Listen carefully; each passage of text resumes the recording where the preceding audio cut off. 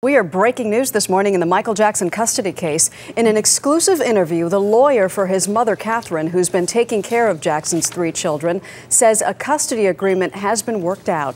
Our Dave Price got the story, and he joins us in L.A. with the details. Good morning, Dave.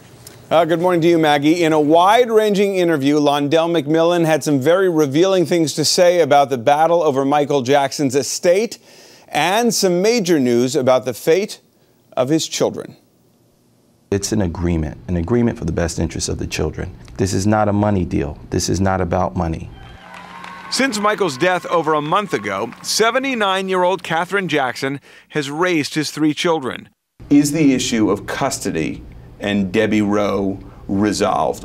We will be making an announcement very shortly on that issue, and all of the parties are resolved. There is no situation better for these children than for them to be raised and reared under the loving care of Mrs. Katherine Jackson. There was concern about Joe Jackson, that Joe shouldn't be involved in raising the kids. I don't think it's valid at all. I think Joe Jackson is the husband of Mrs. Jackson, but he's not living in Los Angeles. Omar Body, there have been so many rumors about him that he's Michael Jackson's child, and Joe Jackson seemed to say as much in an interview. I knew he had another song. Yes, I did. And he looks like a Jackson. Oh, yes. He looks like a Jackson. He acts like a Jackson. He can dance like a Jackson. I'm not in the rumor business. I'm in the law business. I'm not going to even entertain those questions right now. Michael Jackson's will requests that Katherine raise his children, but not manage his money. For that, the will names 2 longtime Jackson business partners, John Branca and John McClain. Katherine does get 40% of the estate, but she's fighting to be kept in the loop on all business matters. And the question is, what happened to this will in 2002? How come no one knew about it? How come Ms. Jackson didn't know about it? How come I didn't know about it? How come we learned about it the day we filed a petition in court stating that he died without a will?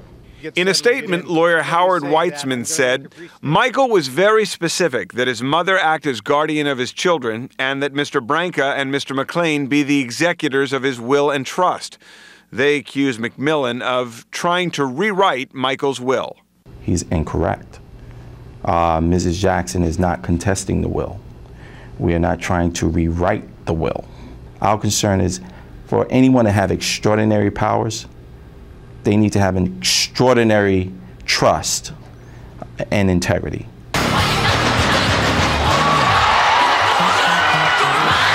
The stakes are high in the battle over Michael Jackson's money. Despite a $331 million debt, his estimated net worth was $236 million. And that doesn't include the boom in music sales since his death. How much is that estate worth? And that estate is worth, in my estimation, a couple of $1 billion. You hear 500 million, don't buy it. Katherine Jackson applied for emergency funds. Is she broke? I don't know where the broke issue came from. Mr. Jackson was very generous, and he provided for resources for his mother and his family, and certainly his children.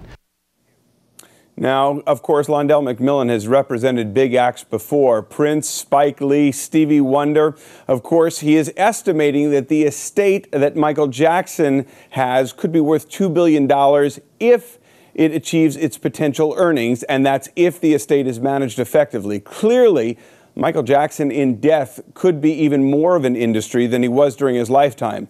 Now, during the next hour, we'll have more on Katherine Jackson and her grandkids and just how they're coping and living day to day. Harry? All right, Dave, thanks very much.